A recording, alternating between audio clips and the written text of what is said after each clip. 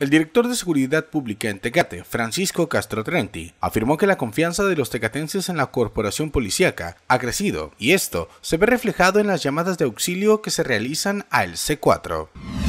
Han aumentado las llamadas de reporte al C4, al contrario de disminuir, han aumentado en aproximadamente un 20%. Eso nos refleja que el ciudadano está recuperando la confianza en la policía. Quien afirme que estos teléfonos comunitarios que los contesta el director de la corporación son para una cortina de humo o para bajarle a los reportes, yo creo que no sabe realmente de lo que está hablando. Los temas de seguridad y justicia requieren personas que tengan capacidad probada, que tengan experiencia probada y reconocida. O sea, no se puede venir en estas tareas de justicia a tratar de comenzar a estudiar lo que se debe de hacer. La sociedad reclama y exige resultados de las partes que están involucradas en toda la cadena de justicia.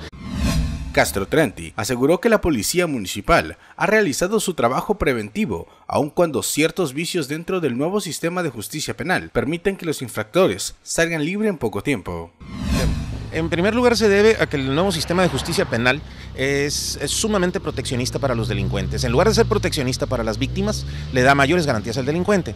Solamente 6 delitos son los que ameritan prisión forzosa. El resto de los delitos no, como el robo de vehículo, el robo a casa, etcétera.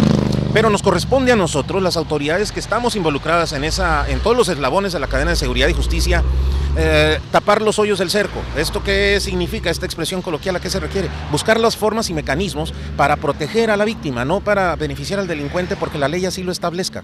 Tenemos nosotros que buscar esos procedimientos para tratar de que se haga precisamente justicia y evitar que el delincuente y el reincidente y el multireincidente vuelva a tener la libertad. Castro Trenti fue enfático al señalar que el nuevo sistema de justicia penal satura a las instituciones de seguridad y protege los derechos de los infractores, vulnerando a las víctimas, por lo cual dijo, es necesaria una reforma estructural a este sistema de justicia. Desde hace 9 años yo vengo recalcando que era un sistema que iba a colapsar la seguridad y justicia en todo el país, y así ha venido sucediendo.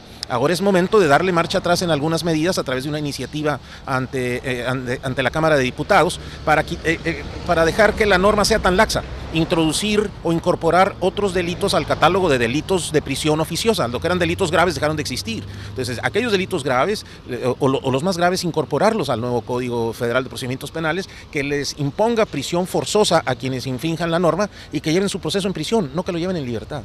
Cuando se encuentre ese equilibrio, cuando lo genere el Congreso Federal esta reforma y cuando los estados puntualicen con mayor énfasis en esto, podrá tal vez darse ese paso. Pero esto es una opinión que yo vengo externando desde los inicios de este sistema.